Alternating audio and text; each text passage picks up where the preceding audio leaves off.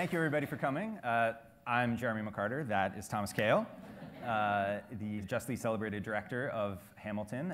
Just so I understand, we both understand who we're spending our evening with, I would love to know, it's kind of hard to see. Oh, that's better. Who has seen Hamilton? Wow. That twice? Do I hear three times? Do I hear three? And of the people who put your hands up, who saw it in New York? And who saw it, has anyone seen it here yet? Yes. All right. And people who haven't seen it, who's listened to the album? Who listened to it today? Anybody got it on right now? Who read Jeremy's book on the way over? Yeah! That's right. These are my people. Well, we're glad you're with us tonight. As Tommy said, I wrote the book with Lin-Manuel about the creation of the show, and some of the best conversations that I had in the time that I spent working on that book were with my friend Tommy. One of the things that I was really privileged to see in the years that I spent around the show were all the little choices that went into the creation of this thing that is now this huge phenomenon. And it struck me, there's this paradox about it. You look at Hamilton now, all of you have seen it, or you look at it several times, the show-offs who saw it 3 times, and it looks inevitable. Like you can't imagine any piece of it being different than it is somehow. And of course that's false. It was the product of literally thousands of choices over years about every aspect of what ended up on that stage, and most of those decisions were made by Tommy. And so I thought it would be fun to have a chance to look at some moments in the creation of the show and try to get a sense of how it is exactly that this insane idea that Lin came up with back in 2008 has now made it to the point where here we all are on a Monday night in Chicago. So This was my plan. Right. I don't know what you guys were thinking about in 2008, but I was thinking about this. But let's start in the summer of 2011. There's a benefit at Ars Nova. This is a theater company on the west side of Manhattan. And one of the acts performing in that show is Freestyle Love Supreme, a freestyle performance company. Tommy directs it, Lin is in it, and for Lin's performance that night, he does My Shot. You are in the audience that night. It's, I think, your first interaction with the material from the show in quite that relationship. What is it like when you see that? Well, I thought it was time to get to work. You know, Lin had written the song that he did at the White House. He worked on My Shot for about 12 months at least. It took him a year to write that song, if not more. And when we were asked to do this benefit at Ars Nova for Freestyle is an improvisational hip-hop concert. And it was something that we devised, me, Lin, and our friend Anthony Veneziali, in 2003, 2004, while I was working on In the Heights. So Heights was this very scripted thing that we were sort of toiling with.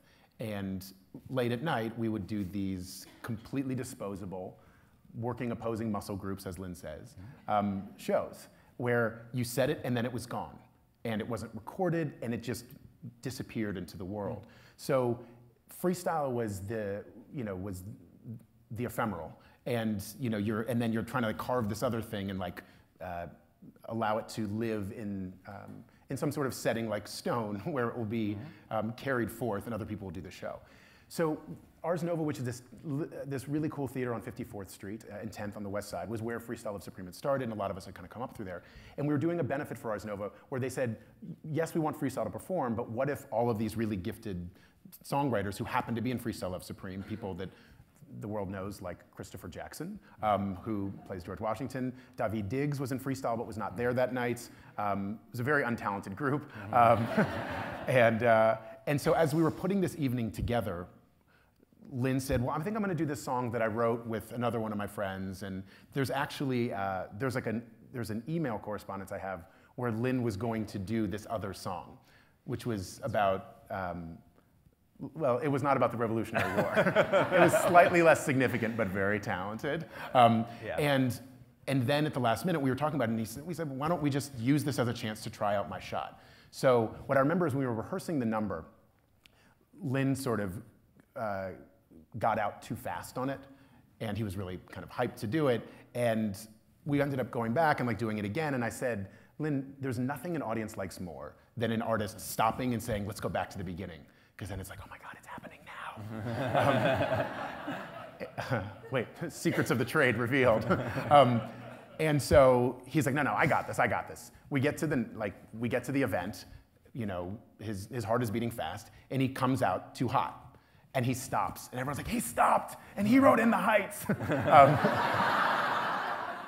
And then he proceeded to do this number. Right. And it was the first time that I'd been in a room with an audience experiencing it. And it was chemical. It was clear that something was happening.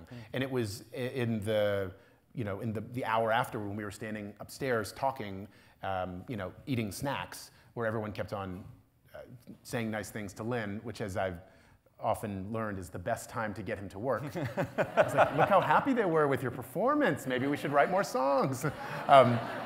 And it was at that time where I said, so let's get going. You've written 2 songs in 2.5 years. We're like relatively young. Let's see what we can do. And let's find a place, whether it's Ars Nova or Town Hall or a basement somewhere, and work towards that. But at this point, Lynn is still thinking of this as an album. At this point, he's thinking of it as 2 songs. 2 songs, so, right? Yeah. But he's not. But at this point, if I remember right, it's not obvious that the thing that he's working is going to be something that's going to end up on stage. That is correct. Yeah. But you are a director. Albums don't have directors. So what is is it something about your insight into what this thing was ultimately going to turn into, or is it that your relationship with Lynn was such that whatever shape the thing was going to take, the 2 of you were going to be working on it that way? I think that my job as a director is to be the audience, and I knew I wanted more. And in that way, I'm a representative of the people here and the people that will ultimately come see any show that I'm working on, whether I'm reading a script or I'm hearing a song. So at that point, there were 2 of them, and I wanted more. I thought that I knew he had more in him, and I knew that I could maybe provide some sort of structure and inspiration along the way to give us something to really mold or shape or see what it was. Because the worst thing that happened is I would help my friend make this album. Right. I would help nudge him along or throw some ideas in there that would continue to grow this creativity. And the next day, Lynn and I share the same agent, John Bazzetti, who's a person we've worked with for many, many years since In the Heights. And we got on the phone the next day and we said, where can we do this? And it was within a week or so that the January 11th of 2012 became available. January 11th is a relatively significant day for Alexander Hamilton because he was born then. And we thought, all right, Omen, we get it. And the Lincoln Center Songbook Series gave us a slot. And that gave us 6 months. And so Lynn and I just looked at each other. We said, all right, 2 songs a month. Let's see what we can do. And when we ended up getting to the Lincoln Center Songbook in January 2012, we had an opportunity to have some of our pals join us on stage. Alex Lacamoire, who became who obviously was a dear friend of ours, arranger and co-arranger and orchestrator and music director, put together 5 or 6 pieces. And instead of, these things are often, this song inspired me, I really always wanted to sing this standard, and we thought, sure, or we rented the hall, and we have, The hall, by the way, is what was at that time called the Allen Room at the Time Warner Center in New York. It's this unbelievable, if you've seen Hamilton 3 times, you know, but it's this gorgeous room, right? It looks down over Columbus Circle. It's this beautiful glass wall. It seats 450 people or something.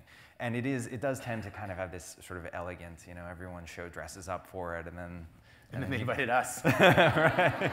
Fools. And so, I remember saying to the group as we were making the concert and putting it together, I just thought, this is probably not the place to do a lot of new material. This is no backer's audition. Right. We're throwing a party. Let's see what happens when these people come and interact with this music we want to play. And it was that simple. And the benefit of allowing that first movement to be something that was not defined by narrative is it meant Lin could write whatever he wanted. So Say No to This from the second act was in that. The versions of the rap battles were in that. You know, so stuff that was chronologically actually deeper into his life could also be in play, and we didn't feel prohibited from trying to just do the, you know, the first part of his life or anything like that. I was there that night. And yes, you were, Jeremy. I was there, and what the Times critic said about it the next day or 2 days later was absolutely my experience of it. And you could sort of feel it, the energy in the room. Like, I don't know what that is up there exactly, but whatever it is incredible, and I want to see more. Well, you and Lin had, Lin had shared some of this early material with you when you were down at the Public. That's right. When Lin was first thinking about this stuff, so just to sort of set this up a little bit, we met backstage. He seems great. I first met Lin when I was writing about plays for New York Magazine. I had been writing again and again over the years about how much I wished that more musical theater composers were using hip hop, because I think hip hop is an exceptionally powerful way of telling stories. And so in the winter, spring of 2007, I get an invitation to press night of this musical by these people whose work I don't know, beyond the producers of the show. And within 5 minutes of going, I felt sure that after years of feeling frustrated and let down by people trying to use hip hop, here were people who actually understood what it could do. And that was In the Heights, and Tommy directed In the Heights, and Lin wrote the songs to In the Heights. So anyway, so Lin, the publicist for the show, thought that Lin and I would hit it off, so he introduced us, and in the very first conversation Lin and I had, he told me about this insane Alexander Hamilton hip-hop mixtape idea. So then a couple years later, in 2011, when I'm on the artistic staff of the Public Theater, then part of my job was to bring in artists for my boss, Oscar Eustace, the artistic director, to meet and talk to and see if they can come up with a project or something. And I knew that Lin had this idea a couple of years earlier. Oscar, at that point, I think was still thinking of you guys as primarily as the people who had won those 4 Tony Awards in 2008 at the expense of one of Oscar's shows. And I convinced Oscar that he should get past that. And that it would be worth having this conversation anyway. And then I emailed Lin and told him Oscar would be completely thrilled to meet him. And then in the course of those meetings, that's when I first met you, when you came to one of those meetings, and it's when Lin gave me a demo CD with the first 6 or 7 songs. And I had the same reaction you did, like, I just want to hear more. This sounds incredible. So is that Lin calling? Is he? Let me have this, Lin, okay?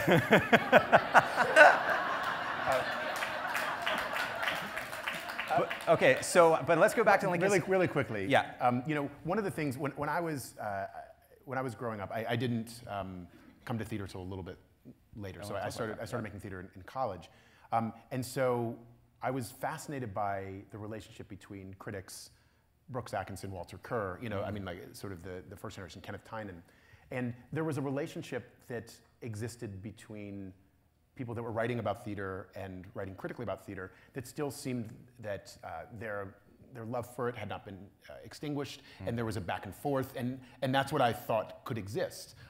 It's not always the case, but when I read the review that Jeremy wrote about our show, it felt like someone who really understood, who had a similar vocabulary, who had an ability to articulate what we were trying to express, and it was received. So it was.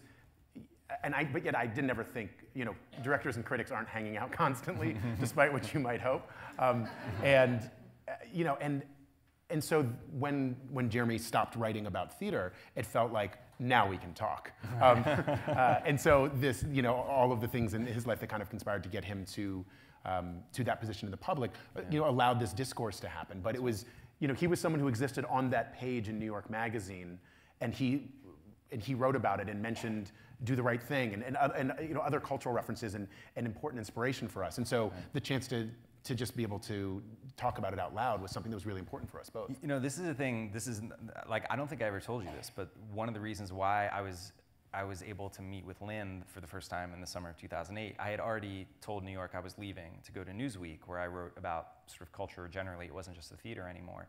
But one of the reasons why I made that choice, which was perplexing to some, is that when you talk about those great critics, one of the things that I think makes a critic worth reading and worth following is something that a sort of mentor friend of mine, Stanley Kaufman, who was a drama critic for the New York Times, in fact, for a season, and for the New Republic for many, many years. And he just passed away at 96, I think.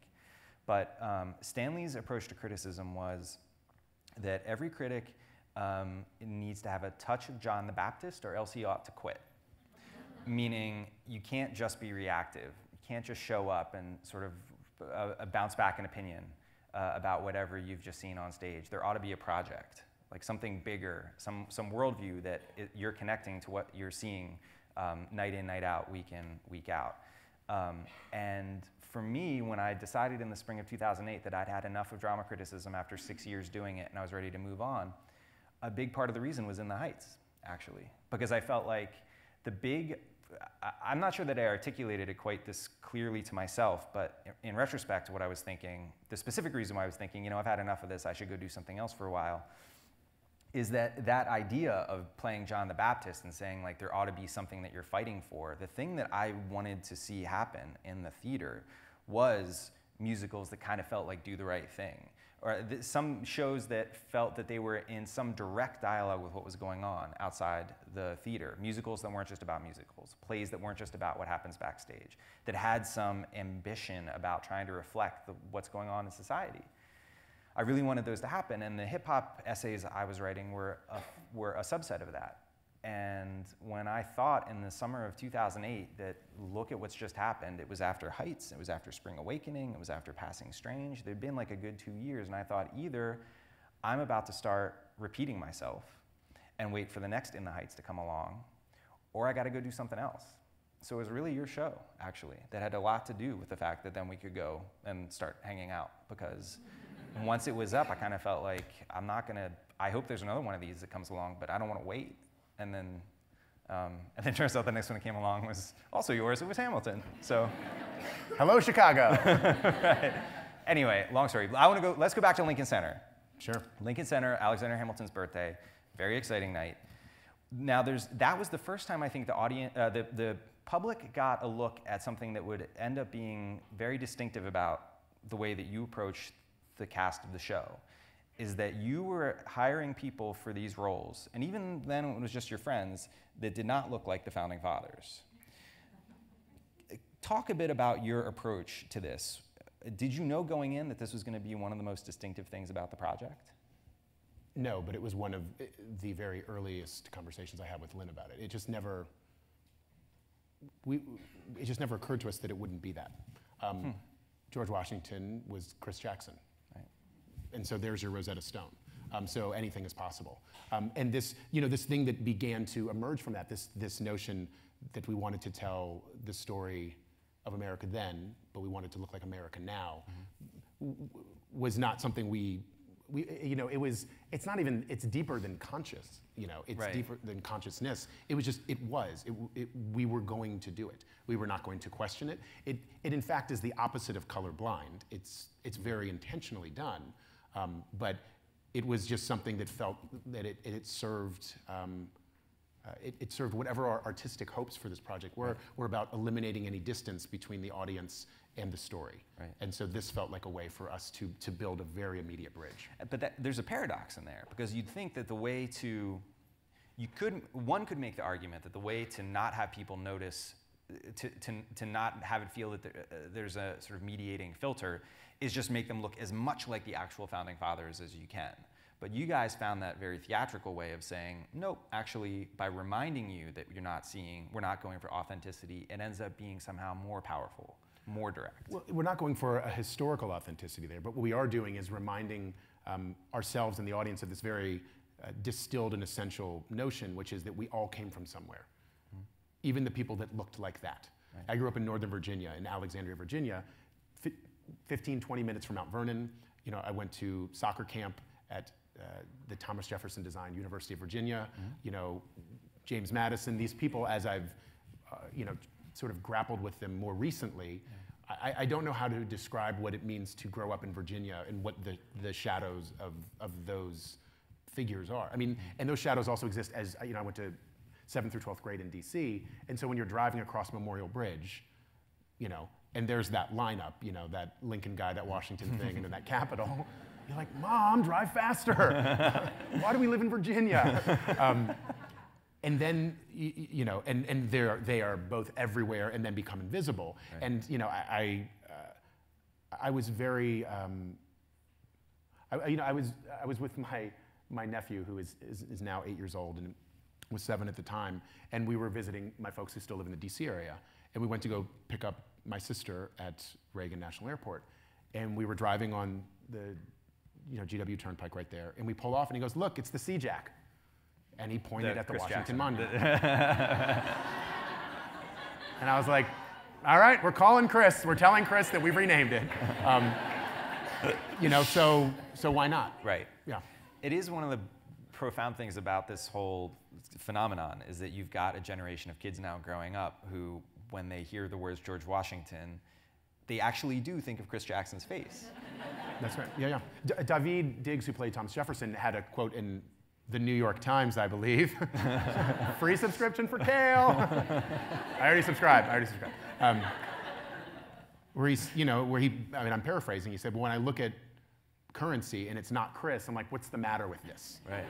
Right. And that's, and so if you do that, then you're just starting to question and investigate. Right. And so, as I meet many very proud parents and lots of these incredible kids that are between the ages of 4 and 12. I knew if you were 15 to 18, we might be in your wheelhouse. I didn't know that it was going to be kids that young.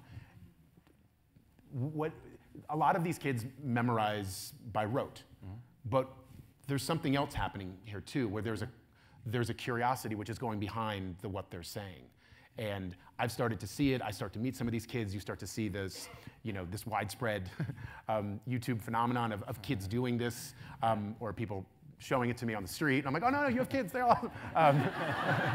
And then I show them my nephew, and I'm like, oh. But I think about the music that I learned when I was 10 years old. Yeah. It's still somewhere in my brain. Yeah. And it gets packaged in there. I don't know that I was questioning it or it was provoking me. It just was internalized. Maybe something will happen now that this will become some kind of bedrock or foundation, these words, these lyrics, these stories.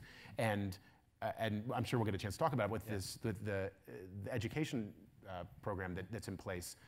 The most significant part and the most moving thing is not when these kids come to watch the show, which is hands down, the best audience of that week. There are these student matinees where the entire audience is high school students. And we're doing this in Chicago and every other city that we're going to be in. And these performances are part of a curriculum that's been built by the Gilder Lehrman Institute of American History. So it's not just you show up and you see a play, you're learning about the material ahead of time, and then the part that I think Tommy's going to talk about is that you're actually generating your own work inspired by the show. And this is a group of kids. They're 10th, 11th grade, but mostly 11th graders at the Rockefeller Foundation underwrites it in New York. And so these kids are there, and I'll often go backstage to just say hi or something. And most of these kids have no interest in the performing arts as a career choice, but they were moved by something in this curriculum, in this process, that made them want to create and speak out loud in front of 1,300 of their peers, and peers that they have never met, and stand on a Broadway stage. And to hear a kid create material about Phyllis Wheatley, who cares if they know the lyrics to the show? Right. Look what they made. Yeah. Look what they've wrought. Look. And so that's the larger gesture that I think gets us so excited about that sort of implementation across the country. There are 20,000 kids every year that will see that show in that city. And so as we grow, that hopefully there's a multiplier. So at what point do you realize, 2012 you do the Lincoln Center night, you start doing these workshops, you're casting actors who are not, middle-aged white men to play the founding fathers. At what point does it become, how do you, is that now an integral part of producing Hamilton, that you've got a cast that looks like your Broadway cast? No, it's not. The Broadway cast is not a template for that, other than the aggregate of a diverse group. So so if you look at our Chicago company, these are not doppelgangers. These are not, there's no sort of replication going on in any way. It's about essential characteristics and qualities and maintaining an incredibly diverse cast. But it's not defined by what the original company was. So is that, because there are some, I mean, you've got a Latino actor playing Hamilton. Mm-hmm. There's an African-American actor playing Burr mm-hmm. and Washington. But these are, so this has happened the first and second time out, but it's not, when you think about these characters in your head, you're not necessarily thinking. That's right. And I mean, you can, if you thought about, any of these things, it's also, important to me that as we're building each company, we're finding the right alchemy for that company. Mm-hmm. I want the production in Chicago to feel like it's a production that originated in Chicago because it did. Mm-hmm. And I said this to the New York company, and I will always say this. I told them, you will never hear me say the word replace when you leave the show, because I will not replace you, because I cannot replace you. I will find someone else to come and tell the story who will play this role. And all of the work that we do honors that original company, and yet hopefully can stand on its own. And my hope is that people that get, if they're able to see the New York company and Chicago or one of the other companies that will happen, that it will be the sum of those parts will be particularly great, because it's not just watching something and pretending we're on 46th Street in New York City, because we're not. And I wanted, the idea of coming to Chicago, of coming here and setting up our tent and staying as long as the city will have us and saying, it'll be a while. Well, I'm pretty sure. We hope so, because there's something about going to someone else's town and saying, let us be a guest here. Wake up in your bed, go to your job, live your life, go to your school, and come visit us at a place that you know. And then go back home and sleep in your bed or your apartment. Let us be part of your life. You don't have to pack up and come here and make that kind of effort that I think is the power of theater, and why we're so,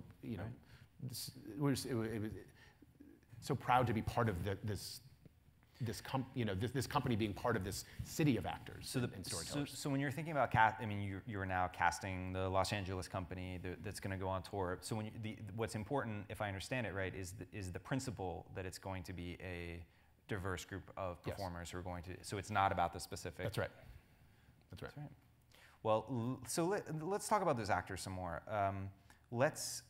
The next moment, first I want to talk about writing a little bit. Let's skip ahead a little bit more to another one of these moments when you have choices to make. I love it's like, like the year of 2012, and what's nice, like later you can be like, let's just skip that. I'm like, yeah, that was a hard year. We really worked hard. All right, 2012, later. But this is a moment. This is a moment, it's 2013. There's a workshop that you do where, like virtually all musicals that are bound for Broadway, as Hamilton is by that point. That was not something we thought. Okay. It's not, there's an outside chance it's not going to Broadway. But it is at this point, you are making something for the stage. We're making something for the stage, but we know we want to start off Broadway somewhere. Right.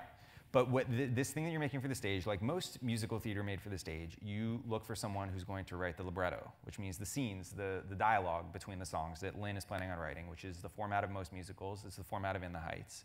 You do a workshop with a playwright that you admire greatly, and you guys come away thinking, like, maybe we need to rethink this. Yes. Like, that's a gut check moment of having to make a decision about this. What's that decision? What's that thought process like for you? I find that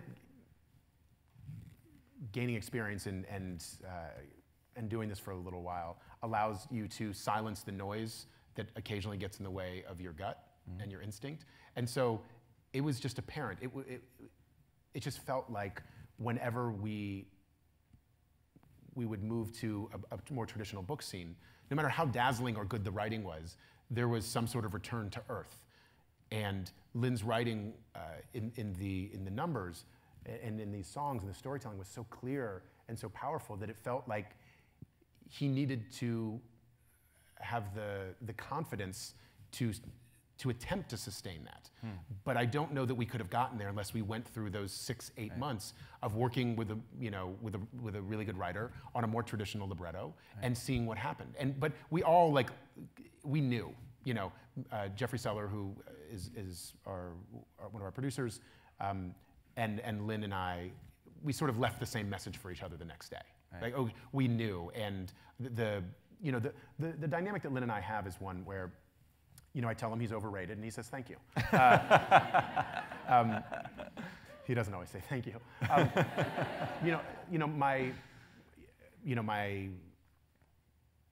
My affection for Lynn as a human being is significant. My connection to him as a collaborator is now, you know, 13, 14 years in, right. And so there's an almost subliminal way that we can communicate. Right. You know, I mean, an eyebrow is like 2 paragraphs. So it's like, I get it with your eyebrows. And so we just knew we needed to go through the thing, and like that's something that I talk about a lot when I'm working, and it's mostly to give myself permission too.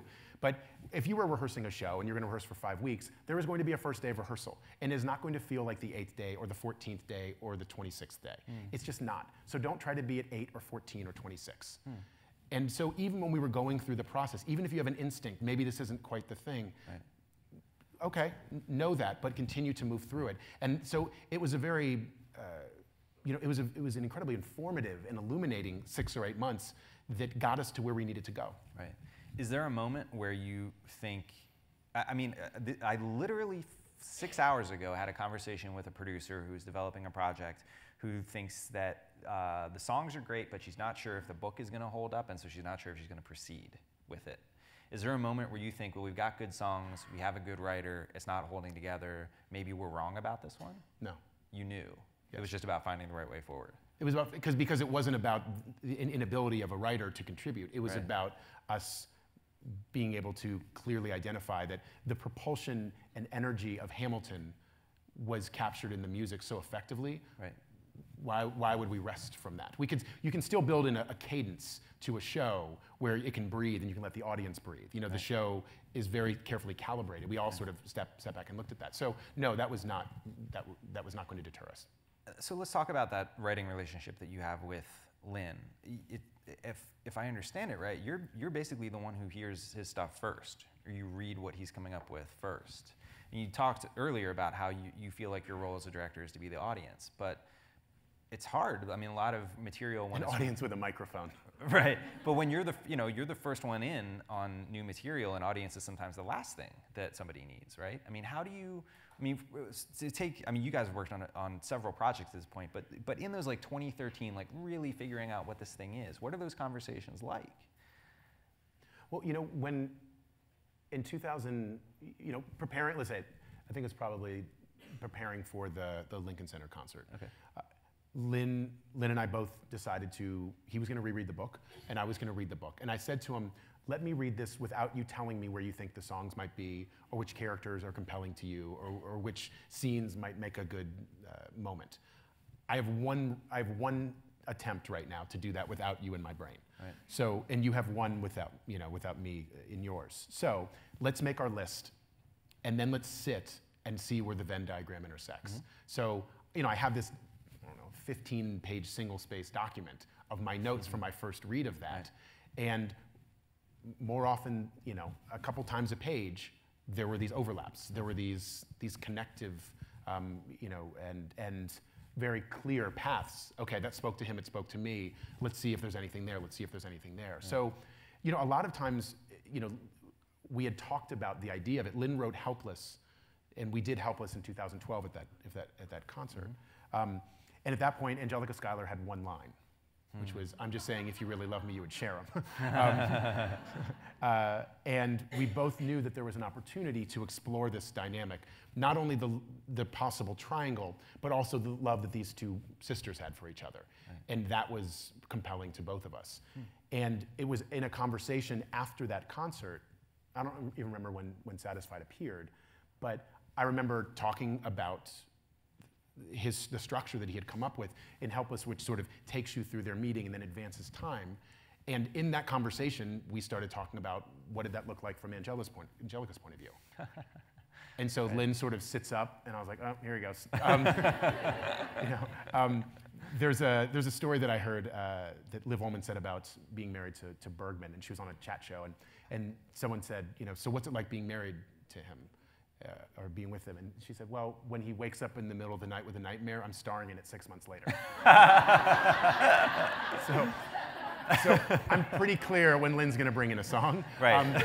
And then there will also be something that he writes that we never talked about, and he says, oh, what about this? And you also have to be open enough to allow those things to happen. So, so I'm an early audience for sure. And then once we started doing the concert, Alex became an early audience, and and Jeffrey, and then we started working, with Oscar, after that. So I know that it's an act of faith to share something at an early stage, and he's always been very trusting about those things. Right, but it's funny you mentioned going back and reading the book. When I started writing the Hamilton book, I also went back and reread Chernow's book, and I was stunned by partly it's what everybody sees when you go to see Hamilton, the way that these dramatic incidents are strung together, but the stuff that's not there, the stuff that you guys didn't dramatize, that you knew to leave out or tried for a little while and cut, shows this incredible discipline. I made a list. I'm not going to do the full list, but these are a couple of the things that happen. I feel like I'm being sandbagged in Hamilton's life. How dare you leave out? No, I'm kidding. But this stuff, we've all seen a bunch of musicals. You sort of get a feel for the kinds of things that work in musicals. These crazy dramatic things. Hamilton's ship on the way to the United States caught on fire. The British attacked the Schuyler Mansion, and I don't remember it clearly, but I think one of them like had to fight one of the British troops or something. There was a parade for Hamilton through New York City. Hamiltonia. Oniana or something. Yeah. Hamilton and Jefferson were together, Madison rather, together at the Constitutional Convention. Those are two of your characters. It seems like a moment when you can draw. You didn't. Jefferson and Angelica maybe had some kind of relationship, which was in for like 3 lines and then it left. I'm sure Lynn will put it on YouTube later, guys. and then the banquet where Hamilton and Burr are together 3 whatever nights before, but to be ruthless about saying this is the story we're telling and not to get distracted by the shiny things along the way, to me is as impressive as anything that's actually in the show. Thank you. Well, Ron's book did a number of things. It provided inspiration. It was this map of sorts that we could follow. It was so well crafted, and Ron, who writes like a novelist, he writes with a with a feel for a protagonist who's moving through a story. So Ron's book was not a series of events. Right. It wasn't this, then this, then this, and we've all seen that dramatized, and it's not always the most exciting thing to watch. So we tried to be rigorous as we were thinking about all of that parade with Hamilton was going to be the end of Act 1. Like there are early outlines where how could that not be the end of Act 1? And then he wrote Nonstop, which was supposed to be the top of Act 2, which is why, after the war I went back to New York, was like a great thing to do coming back from an act break. Right. Unless you do it before the act, and out of Theodosia. So, there was another thing that people, inquired about as we were then developing the show, went to New York Stage and Film, and in the summer of 2013, and just did the first act and about 4 songs of the second act. And we had music stands, like no staging. There was a lot of conversation from people that saw the show about us ending the first act after Yorktown. And most musicals that I think pull you into the second act end the act with a dramatic question. Winning a war is not a question. Right. It's some kind of statement. Now, what comes next is that, right? Like there is a way to drop the curtain, which is the king coming out. The 6 of you that haven't. Why are you here? Is it Jeremy? Is it his hair? But then we also knew that there was this moment with Theodosia when Lynn wrote Theodosia, which is another thing that some people questioned, not in our group, but do we really need this moment to take this breath that allowed us then to address the death of Lawrence as one thing comes in, what does the universe take away from him? And even within the numbers, I'm remembering this now. Dear Theodosia in the early workshops ended with this, I think it was the last chorus, where you've got the ensemble singing, which was the most beautiful thing you've ever heard in your life. You've heard the song. Now imagine 20 people singing it. It was glorious. You guys cut it. Yeah, Alex is yelling at me somewhere. We did. Bye. Right. No, but the other thing, just to continue that, when we were at the Public, Theodosia also used to end with applause. Right. And we thought, no, we have to keep on moving. We know the audience is thinking, you won the war, the king came out. When am I going to get to go to the bathroom? Right. So we took out the applause because it was just another in and out that we had to overcome. So those were things that we found, in front of a group of people. What was the toughest thing, the thing that you wish you'd been able to keep in that you couldn't keep in? Not necessarily a thing that you cut, a thing that never got written. A thing that never got written? Yeah, like a thing on that list of incidents. This thing that Jeremy mentioned, which was this scene a few days before the two of them had the duel, where both of them were at the Society of the Cincinnati, where they were members, and apparently Hamilton was, standing on a table, bellowing, and Burr was brooding in the corner, and yet there they were in the same place, right, about to face off. The story that Hamilton had loaned Burr money, possibly, within weeks of it happening. Just like this kind of stuff that just was not confusing to the complexity of it, but wow, like how much. It was so much thornier and complicated. Yeah. But you also have to keep on drawing this clear line and make sure that I think that Lynn does an incredible job, as do the actors interpreting Burr, of making him as nuanced and complicated as possible. Right. That was something that Lynn had a lot of conversations with us about, as we were making the show, that Burr with the twirling mustache was not interesting for him to write. Right. And I remember that was something that we never even put pen to paper on, but felt like it was something to do. Right. And then all of a sudden you get there, and sometimes you've realized you've already arrived. And this way that you thought you would arrive is something that you didn't need. You didn't need to build a raft to get there. All of a sudden you're there. There's this principle, Stephen Sondheim's book, Finishing the Hat, was a big influence on the way that the Hamilton book turned out. And he has these writing principles at the beginning of the book, and one of them, the first one, is content dictates form, which means you have to figure out the story you're trying to tell, and that suggests the shape of the story. And there ought to be like a 1B under that, which says, and then once you know that form, you have to be so ruthless about sticking to the shape of it. And know that if you're, that's a great, it would have been so easy to pin that at the end of the outline and say, well, we know we're going to end up here at this dinner. And then to feel like, no, actually we don't need it, and take it off. This is a thing, I've been, the Hamilton book came in the middle of this long book writing project that I've been working on. And so for me, it was really useful to step out of the world of these. It's a nonfiction book about 5 young American radicals, and to step out of the writing process of that and look at the discipline that you guys showed to find that narrative line and stick to it at every step is incredibly impressive. As we were working on a story about these proto-American radicals. Well, right. This is the thing. He really departed. Right. Yeah. This is. I just got one line, and I'm just like, but this is. When I left I was on the staff of the Public Theater. I left at the end of last year. I live in Chicago now with my family. Hey, come on, local boy done good. Look at him. Come on. I miss hot dogs. I'm sad about the Cubs last night. I got all that stuff. We'll talk at the reception. But no ketchup, guys. No ketchup. No ketchup. I know about that. But where's it going with that? But when I sent the email around to all my friends that says I'm leaving the public and I'm going to go finish my book about the Young Radicals, and Tommy had the best email back, which was, well, you kind of just did finish a book about the Young Radicals, meaning the one about Hamilton. And it's true. There is a way that the argument that's in the Hamilton book, which says we have been fighting about these ideals for 200-something years, that these figures I'm writing about in the 19-teens are kind of the middle section of that. I mean, they're the same big questions about who belongs here, who gets a voice, who gets to talk. Anyway, but I want to move on now. I want to move to the next step while we have time, and I want to talk about the rehearsal process. Specifically, it's the summer of 2015 now. The Broadway move has been announced. You are getting everybody in tip-top shape. This is one of the rehearsals that I came to and attended, and you said something that I loved to one of the actors. You were encouraging her to try things, and you said, open the bag up, meaning just try whatever you want to try.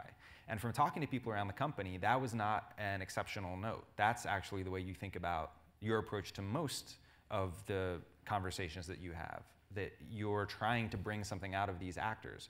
Can you talk about your approach to working with specific performers that way? Yeah, I have a particular task because we had done 117 performances at the Public. and we had learned a lot, and it had gone pretty well. And then you have to be unafraid that you're going to break the thing. And so 117 performances, that's a fair amount for an actor to start to get into a groove. The difference between a groove and a rut is generally a couple of inches, right? So you have to be really careful about that. Wow, that might get trending. What do you think about that, America? Or Room in Chicago.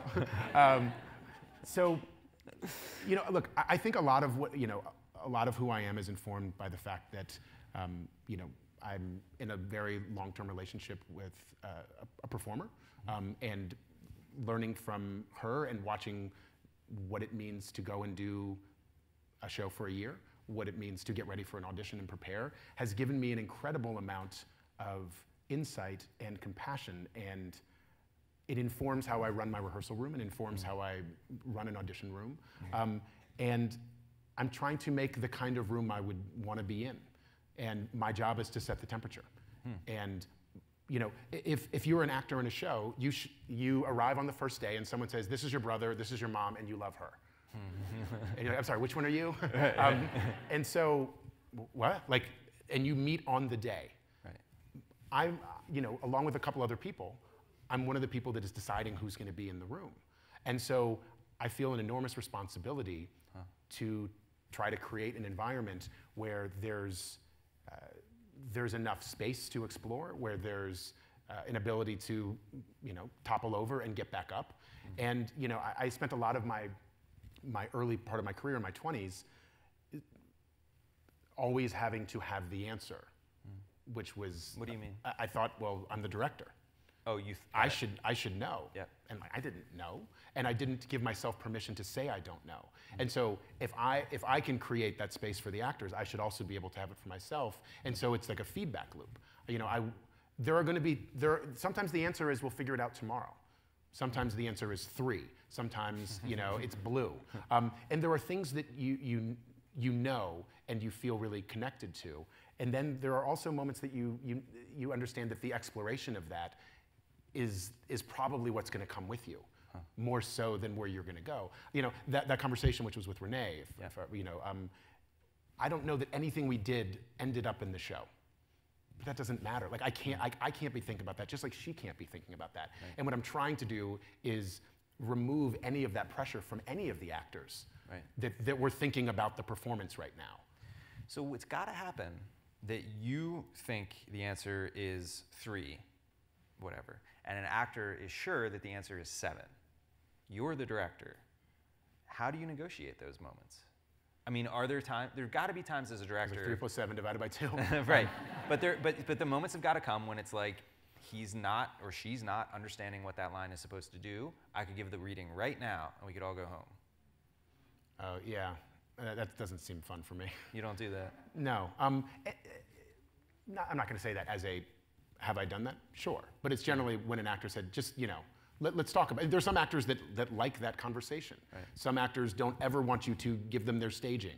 They want to just find the thing. Some of them say, can you tell me where to go?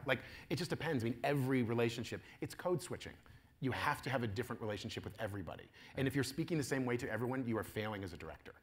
I can talk to the group and have one unified group that can hear whatever ideas that I want to make clear that we're going to approach or attack today. And I believe in that kind of transparency. But I also should have a different relationship with David than I should with Chris or with Pippa or with Leslie or with Anthony or anybody. Just like I'm talking to Andy Blankenbuehler, our choreographer, in a different way than I am with Alex. Right. This being Chicago, I should ask you about this. You told me that you're a fan of Phil Jackson's books. Come on, you kidding me? The legend? Yeah. But what, Phil Jackson? 11 Rings? Who didn't read that? But what is it about his approach to working with very, very talented people that you connect to? Because he understood that his job, and I have a theory that the relationship between coaching and directing is a direct one. Because you spend more time doing sports, I think. That's right, yes, right. Absolutely. The job is get a group of people in the room who might have never met. You don't know where they come from or what their story is, and you have to be clear about what the goal is. Mm-hmm. What are we trying to do? Are we on the same page? Are we telling the same story? And that's what Phil Jackson did. That's what Vince Lombardi did. That's what Bill Belichick does. They might not do it in the way that I do it, but that's what Brad Stevens does. I mean, like that's what these coaches do, and that's what I'm fascinated by. And so, the difference between coaching in college and the pros is also interesting, right? Because you're dealing with young men or women that are between 18 and 23. That's a different experience. I can be working with someone who's 18 to 85. Right. And we're all in the same room. Right. So it's a so that challenge. Room in the summer of 2015 was the Richard Rodgers Theater, which in the week, it was July 13th was first preview? Yeah, something around that. I don't remember. Anyway, I'm July kidding, 13th. July 13th was bonkers. The city, there have been 3 stories in the Augusta New York Times. I think there have been 3 stories in the past 72 hours about Hamilton, one of which was on the front page of the paper.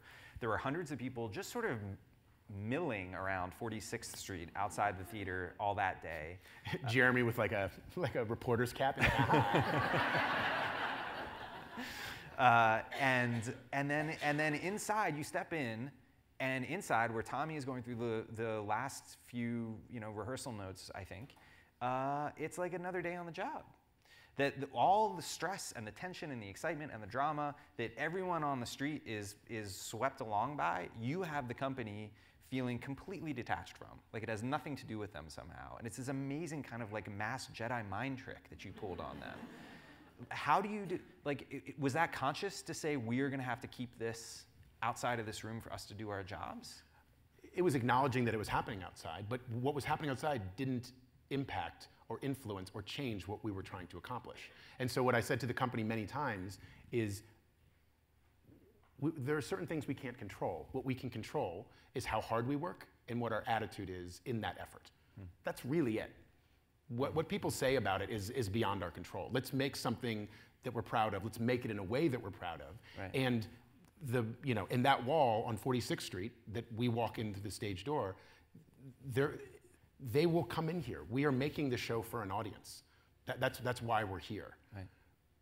But they will come and sit there at 8 o'clock, and that will feel the way that feels. And until then, let's go through this list. Let's do the things that we need to do so that we're ready to be as confident and robust as we can to do that performance. And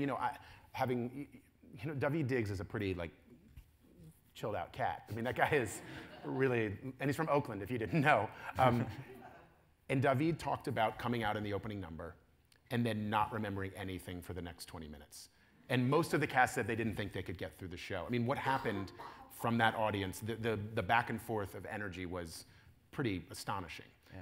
The Rodgers doesn't have a lot of backstage public space, so everyone ends up congregating on the stage at the end. And at the end, I'd say half the company was in tears. People were just shaken by what they'd just gone through. And so that was maybe going to happen. So right. My job is to remind us that the thing we have to hold on to is let's make this our haven. From 8 to 10:48, I know where you're standing, you know what you're saying, you know how you're moving, you know what you're wearing. There's comfort in that. And I think that most of the companies started to acknowledge that was actually the most relaxing part of their day. And so that was a gift. So that's in a way, that's a service you're providing to them. But then what about you?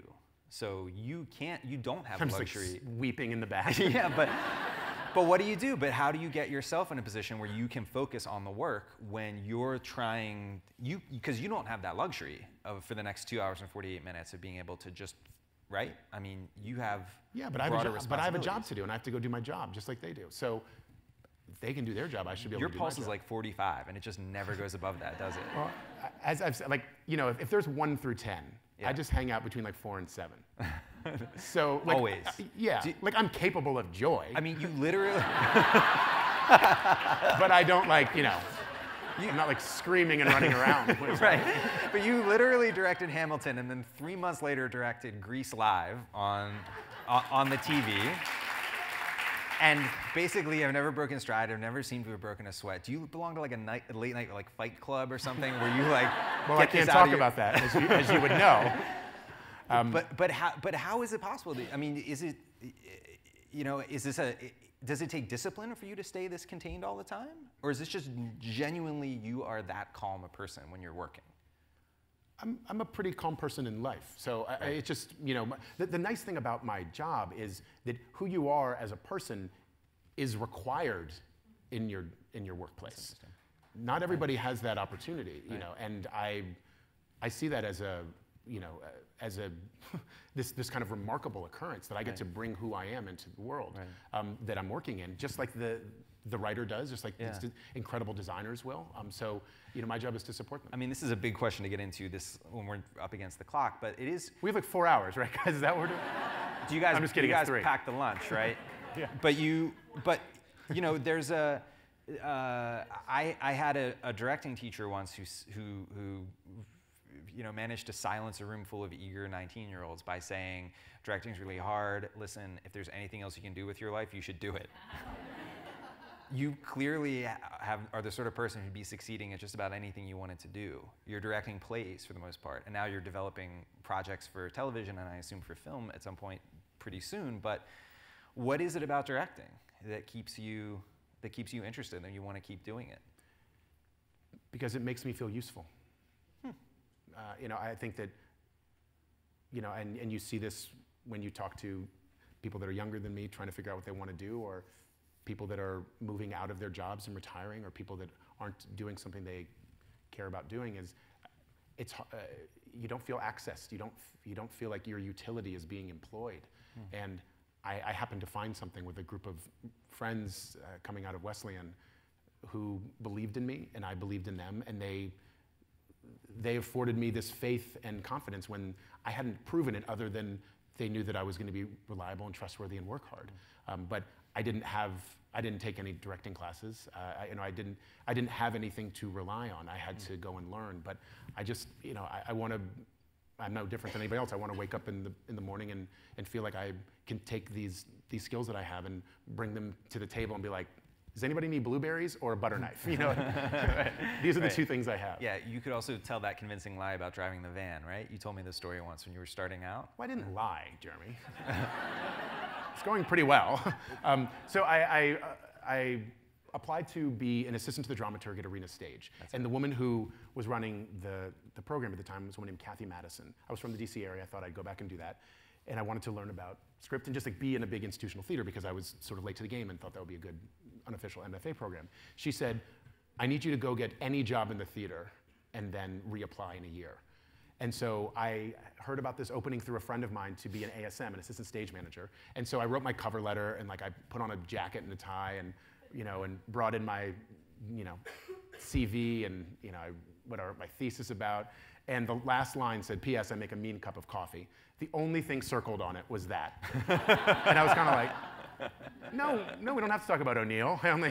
I was with him all year. And during the course of this conversation, the guy that I was talking to said, this sounds great. I want you to know also part of your duties will be driving a 15-pass van into New York and getting the actors 2 to 4 times a day. You can drive a van, right? And I was like, can I? See? Not a lie. Not a lie. So in a couple minutes, we're going to throw it open to questions, but I want to talk about Chicago a little bit. Yes. Now, so you've been all the way around the track with the full production of Hamilton. It was downtown. It was on Broadway.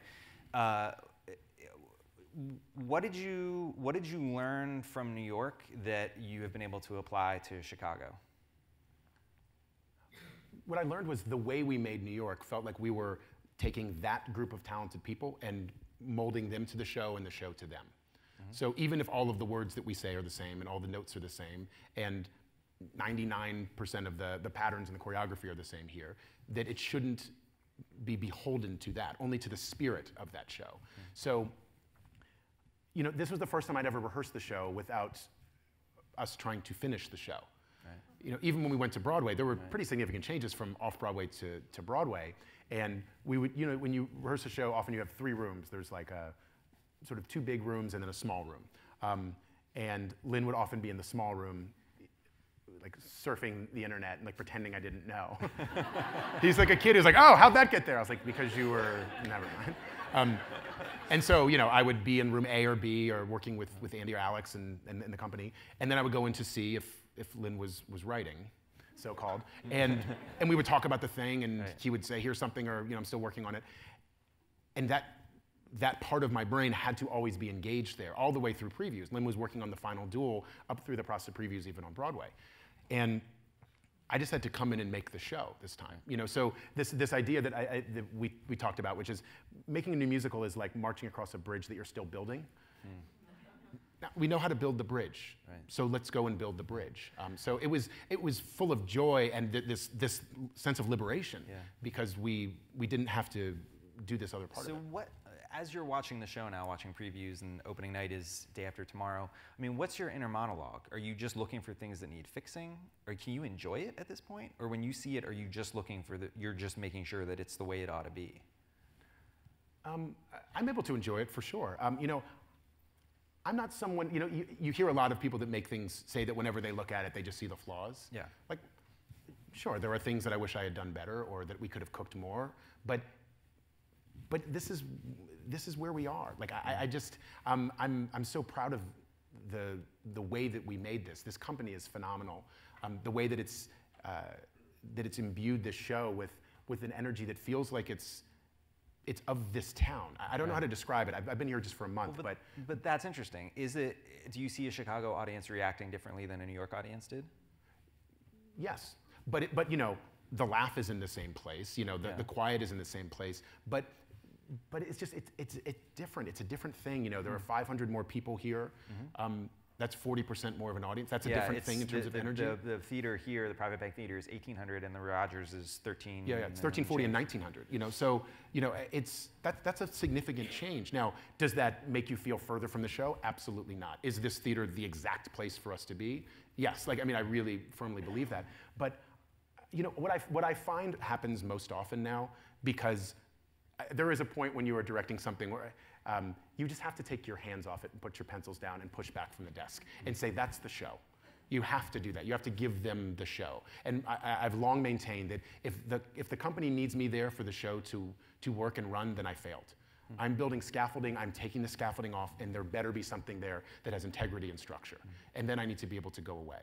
And so when I'm watching, what I often find happens is I'm struck and moved by the contribution of the people making it.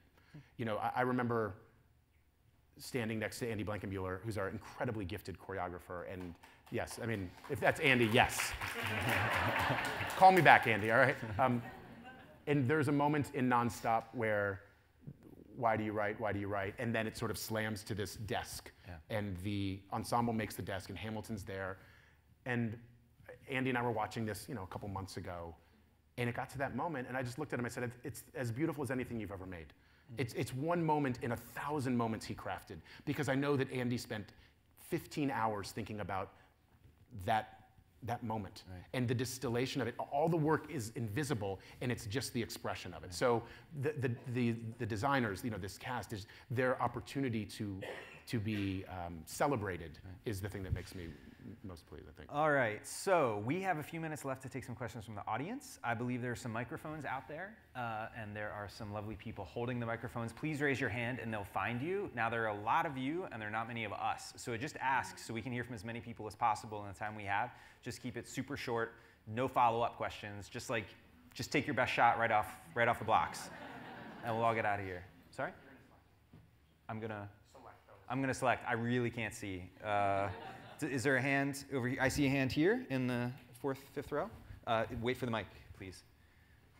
And after that, does anyone else have a hand up, just so we can keep moving? There, on the aisle, most of the way back, so we'll go there next. Right by that. Yes, hi. Hi, I saw the show in New York about 3 weeks ago, and since I listened to the cast recording for a year, I tried to really focus on the movement and the staging and the choreography. And so since you were just talking about that, could you talk a little more about that collaboration and your role versus the choreographer's role when you have an idea, how it becomes realized in the movement and in the staging? I'm thinking about the bullet, that character and how that goes, and just kind of that collaboration. What does a director do versus what a choreographer does? I mean, essentially, they're trying to do the same thing. There are certain responsibilities that you have as a director that I think the choreographer doesn't always have to be ultra concerned about, but any choreographer of real substance, and Andy is one of them, and he's also an incredible director in his own right, all the conversations happen. So when I very early on was talking to Paul Tazwell about what this could look like, Paul's our costume designer, and we sort of came up with this idea that from the neck down is then and the neck up is now.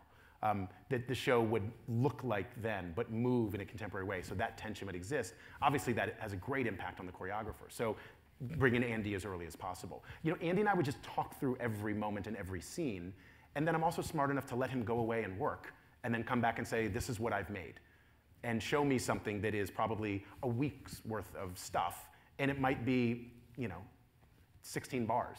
It might be half a song.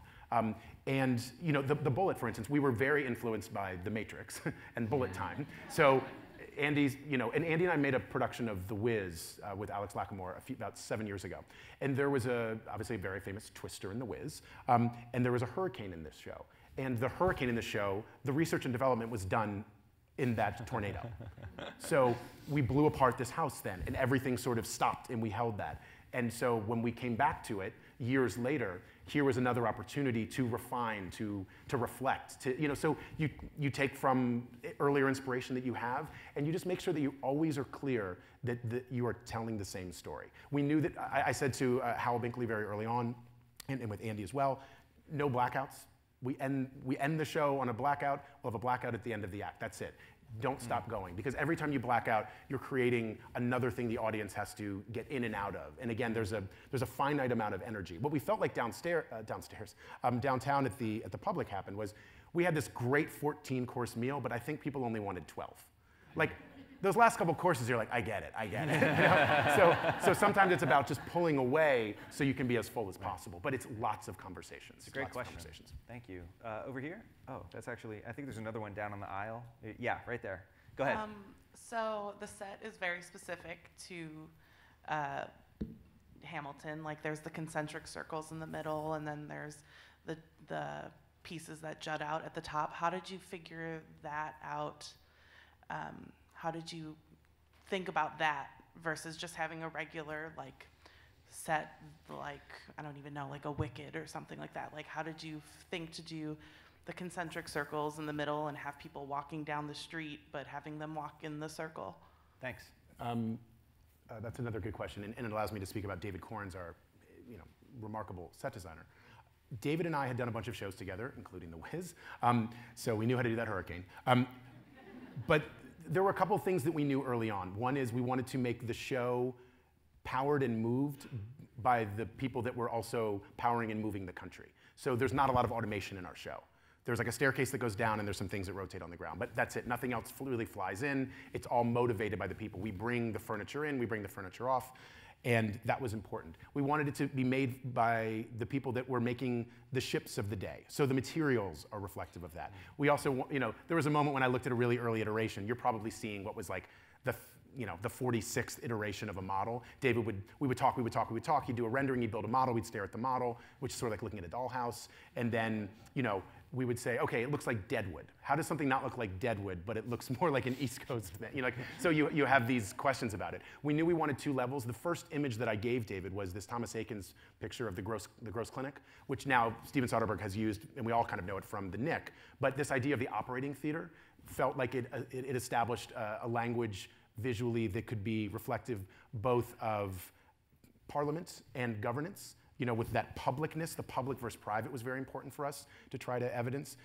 The multiple levels, to be able to look down, to witness history was important. So how can you be in the story and also watching the story? And it has that feeling sort of, it's gladiatorial as well. So you can create that kind of arena. The initial workshop we did that was staged, which was in May of 2014, did not have anything on the ground. So it was all done without those turntables. In the first meeting I had with Corns, he said, I really think we should have turntables, maybe a double turntable. And Andy and I said, let's see if we can do it without it. And eventually David made one plea after a very effective workshop, and he said, here's why I think we should do it. And we talked about not just the delivering of furniture, but there's a larger idea, which is that even when we think we're standing still, time goes on. We're still rotating, we're still barreling through this universe. So there are these opportunities to have the inevitability of time reflected. And also, if you look at the staging very carefully, who moves in a circle, who moves in a straight line, options versus lack of options. That's also something that Andy was very mindful of, so we wanted to build an environment where that could be actualized. And then the final thing is, another thing is, I very early on said there's no walls in this set. I don't want any walls, nothing slowing this down. We have 46 songs, but we have 60 or 70 locations. So if we wanted to give Hal Binkley the opportunity to go from place to place to place, if you look at a song like Right Hand Man or Nonstop, we're in 8 different places there, just with the change of a light. So nothing cumbersome that could slow it down. It's interesting, I don't know if I told you this either, but when we were figuring out the design of the Hamilton book, the thing that I kept hammering every single time we had a design conversation was look at the show, look at how fast it moves, look at how little clutter there is, look, it's unfiltered in a way that it's designed to get you right up in front of the show, in front of the people in it. That is the experience we need to deliver, but we need to do it in a book. And so those design notes that you were giving, those principles, we translated exactly to the page, or we tried. That's why I love your book so much. I thought that was it. Over here, is there a hand over here somewhere? I got the microphone, so. I got the mic right here. Oh, great. Stand up maybe so we can see you. So I'm wondering about if you could talk a little bit about the school collaboration and how did the schools get picked, and also if there's anything you can share with us about the process in terms of the classrooms, what the classroom teachers are engaged in. These are great. I've never heard 3 such good questions to start a Q&A. This is fantastic. Yeah. Chicago. Haha, broad shoulders. What I don't know is how the schools will be selected in the other cities yet. Someone might know that, I just don't know that. I know that the chancellor of the New York City Public Schools is very involved with finding the schools that are invited to be part of the program. I don't know exactly what the application process is. I've seen the curriculum that's been created, which is pretty neat.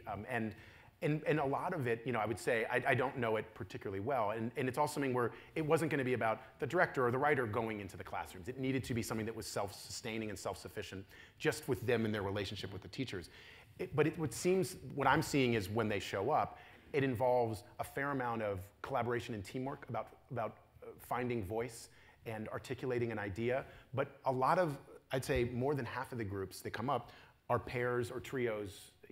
It's a few people that are working together.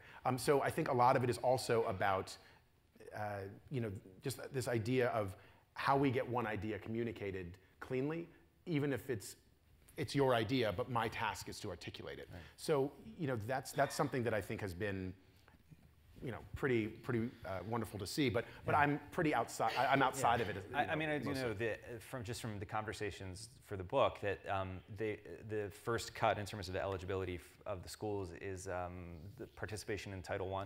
So it's they're looking for schools where preponderance of the students probably don't have the means to see shows like Hamilton in these big fancy theaters. And I think part of the energy that you feel in the audience is that, as David said, what's exciting about those student audiences is that they don't know the rules. And so you're getting a visceral response. And I mean, my sense about those audiences is that you're getting every reaction you'd get from a more traditional, sort of paying audience, but just it's higher. So the laughs are bigger, the gasps are louder, the sorrow in the show is more poignant because you can hear it. It's the best way to see it. I mean, I've seen the show a million times, and the best one by far was the one that was with a bunch of high school students. So, is there another mic over here? I see a hand on the aisle right there. Go for it. Hi. Hi. So I was wondering why you chose to direct mainly in Broadway other than TV. Is that gonna? Well, let me focus that a little. Do you think you're going to continue looking to Broadway, or are you mainly going to be doing screen work now? No, I mean, my part of the forest is the theater, and I will stay there as long as they will have me. I've only done 4 Broadway shows, so most of the work I've done is at smaller theaters off Broadway or just other places in the world. And I think there are certain stories that should be told in the theater, and there are certain stories that should be told on different mediums. So it just depends on the project. What I was really proud about with Grease was it was a chance for a lot of people in one fell swoop to see the power of theater. That whole production was celebrating what it means to make something live. And I've been in this sort of complicated scenario where I made something that I like very much with Hamilton that is about all of us and for all of us, and not everybody can see it. And that's a challenge. So one of the reasons why I'm trying to be so active in the making of the future companies, because more people will see the show in Chicago now than will see it in New York. That's just a numbers thing. And then if you think about it, when the show is in San Francisco and then the show is in London, 75% of your audience will be seeing it outside of New York. Yeah. But it takes time to set those things up. So what I liked about that opportunity with Grease was it was a way to let a lot of people tune in and connect to something, and then it also exists afterward. You can still find it, you can still have it, you can still be around it. And so that's part of the challenge. Good question. Yes, sure, right here. Hi. First of all, kudos to you both, because I think it's safe to say that Lin-Manuel Miranda, although he gets so much credit and he's kind of the front man, I think it's amazing how many people have to come together to make these things happen. So thank you to you both. And also kind of a cliche question, but I'm here so I have to ask it. Any advice for aspiring performance people and people who want to go into theater, specifically directing maybe? Yes, and the one thing that I can suggest is you just make as much as you can anywhere. Theater is theater. If it's on a front porch, if it's in a lobby, if it's in a basement, if it's on the street, it's theater. So just make it. You're gonna find a group of people that can do things you can't do. You're gonna find people that like to work in the way that you work. You're gonna find people that work in a different way. Make stuff with all of them. See where you fit, see what you can contribute. And get your 10,000 hours, get your 15,000 hours now, because you just let the making of it be enough. That's the only thing that you really can control. You don't know when someone's gonna hire you. It's very difficult to be hired as a director in your 20s, and that's a pretty big part of your life. So don't wait for them. Just go and make. Somebody tweet that. I want to read it later. That was really good. I want to have that like on for my own life, like about. But that was another great question. Jeremy, Thank you. do more. Right. Over here, maybe? Yeah, I've got the mic now. Can you stand up? We just Sure. really can't see you from up here. Hi. Hi.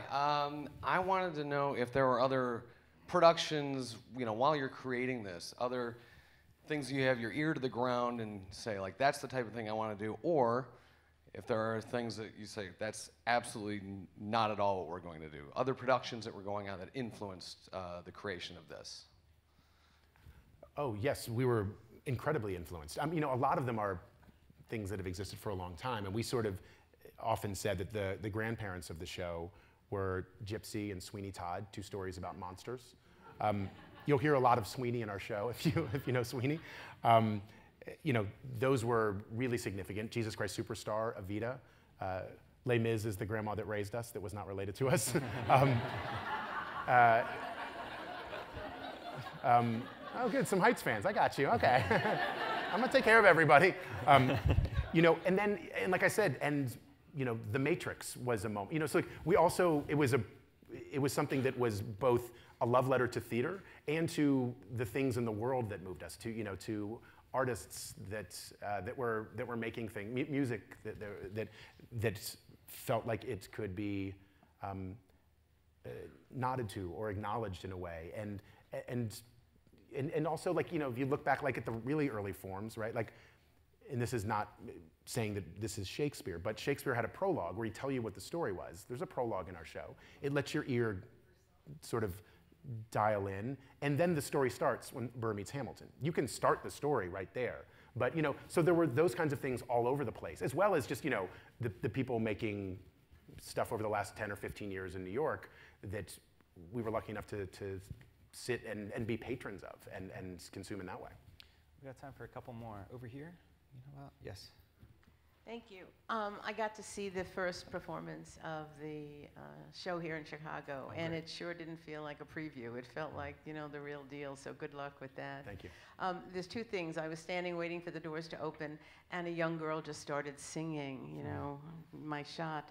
And then an elderly woman walked over and joined in, and then a middle-aged man, and then a couple of other kids. And so there we are on the sidewalk, and we're having this show, and the energy that just started out there was extraordinary, and the whole night was like that. But I was fascinated by your talk about the choreography, and I want to ask you about the lighting. I was so moved by the lighting, which changed everything and made it a whole, every scene was different based on that lighting. Hal Binkley is an artist. I don't know how else to describe it, but Hal and I have done 6 or 7 shows together. He was someone that I met. My first show was Heights, and Hal lit Kiss of the Spider Woman. I mean, like Hal has been doing some things. And what I love about theater is my first Broadway show was his 35th. And there we were, right? There I was parked right next to him, just being like, hey, what if we, and he's like, I got you, buddy, I got you. So, it's a really full collaboration with the set designer as well, with Andy, and it's just lots of conversations, and it's also getting out of the way. Hal needs to go and do his work, and I'm not, when Lynn writes something, I'm not sitting there asking him about each line before he erases it.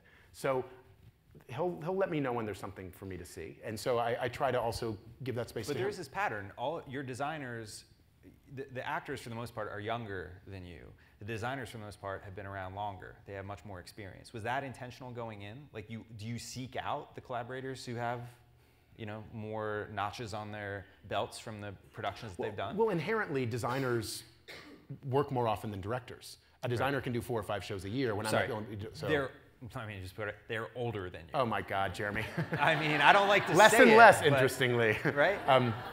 But you have not gone to like the hot new person coming up who's going to do the thing. You went with the trusted veteran. Well, I go with the person that I think is right for the show. And this was a design team in its whole that I'd done 3 or 4 shows with, and then on some of them I'd done even more. And it just, so it had been forged on other shows, some shows that none of you guys have ever heard of, but we figured something out there. We understood how to communicate, and it just made sense.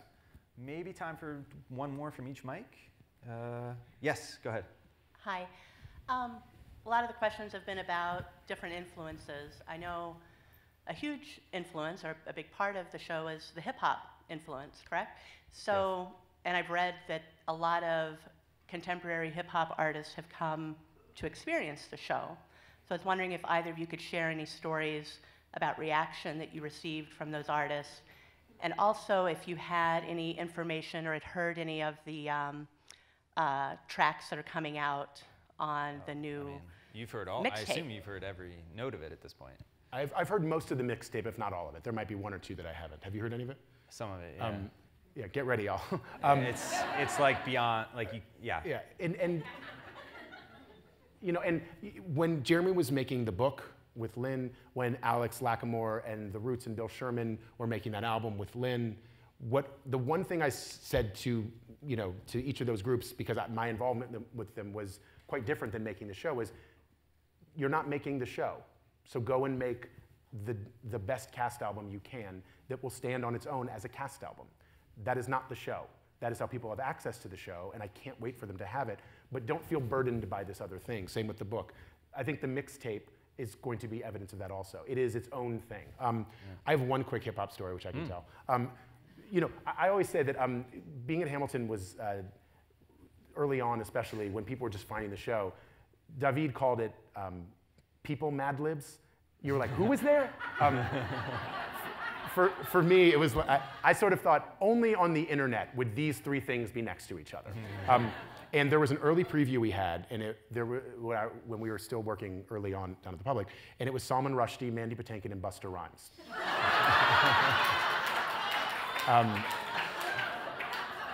Right, like that's the end of the joke. No, I mean that's the bit.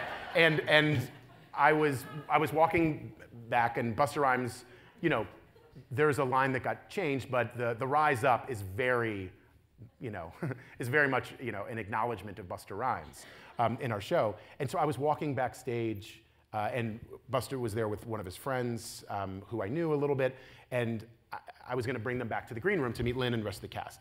And I don't wear Hamilton swag, and I'm not like, guess who directed it? So I'm just kind of walking him back, and then somehow he finds out that I directed the show. And he was like, hold up, hold up, hold up.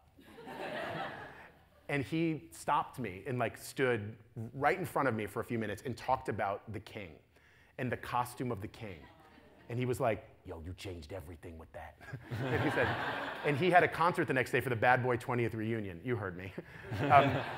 And he said he called his guy at intermission and was like, I want a Louis Vuitton 30 feet long. And he walked out in a robe the next day, 30 feet long. And I was like, and scene. This has been really fascinating listening to you tonight. Thank you all for listening. Thank you, guys. Thank you, Tommy.